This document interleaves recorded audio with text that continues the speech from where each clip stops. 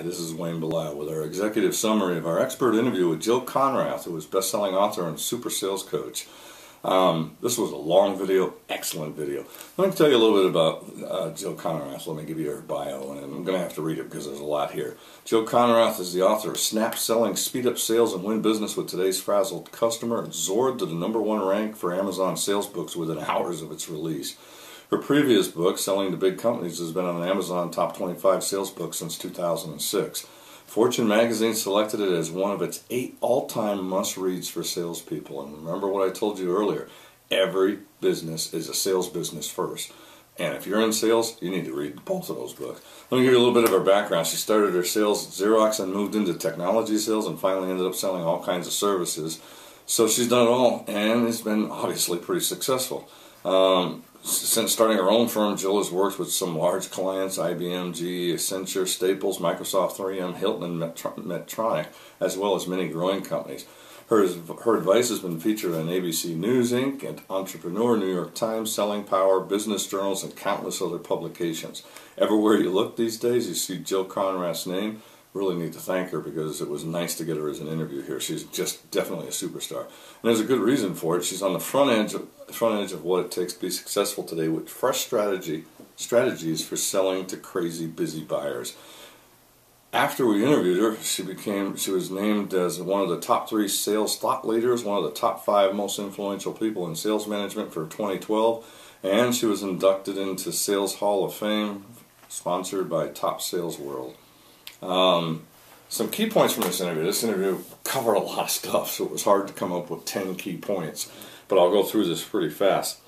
She wrote her books in a way to explain the new rules of dealing with today's frazzled customers who are simply too busy to see salespeople unless the thing that the salesperson is selling helps them solve a critical problem that they're having now. So you really want to look at this. She also goes on to move on to explain why your normal prospecting approach just isn't going to work with the frazzled customer. In fact, they're just going to delete you. I mean, as simple as that.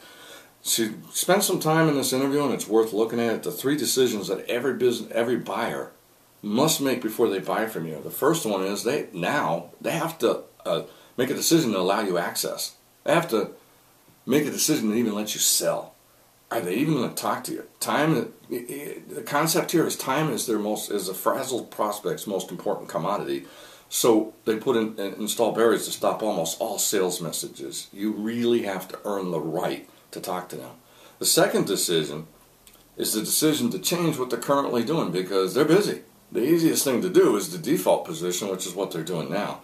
So you have to convince them, and they have to convince themselves that it's really worth the time to make the change. And finally, once they've done those 2, now you get to what almost the only thing traditional sales things does is try to convince them who to change to.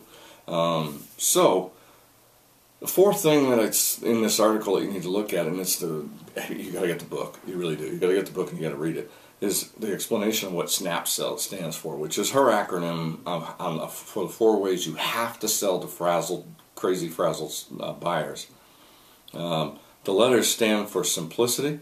If it's too complicated, then they just don't have the time to deal with it. Invaluable. I know it starts with an I, but she needed something. She needed an acronym.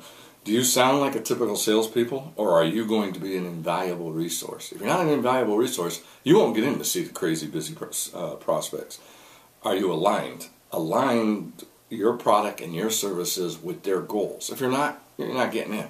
You need to be relevant to their problems that are at the top of their minds. And she goes into detail of how to do that and what that means. Priority. You need to make your product or service a priority to the prospect. Simple as that. I mean, those 4 things. If you're not having success getting in to see people, you need to read this book because you need to change the way you're working. 5th point that I wanted to bring in here, you must change the way you're thinking about your product to what is thinking about what is important to them. And that's key. I mean, you have to come from their angle. Remember, you have to be an invaluable resource. Prospects don't care about your product. They simply don't. They care about how they are going to accomplish their main objective and goal, and the only way you're going to sell to them then is if your product or service helps them. Remember that. 7, it's vital that you create a clear statement of results that your customer will receive when they work with you. You have to tell them the advantage of working with you, why it's important. 8, When you are leaving a message, you are literally one sentence away from being deleted or ignored. Your first sentence must establish credibility. In your second sentence, you have to pique their curiosity. And in your third sentence, you have to ask for what you want in a way that a peer would ask. You don't want to beg, hey, it'd be nice if you would see me. And she goes into that really well. You need to say, hey, I got some information for you. Let's meet. And you've done your job on the first two. It's like, let's meet. Just ask like you would anybody else.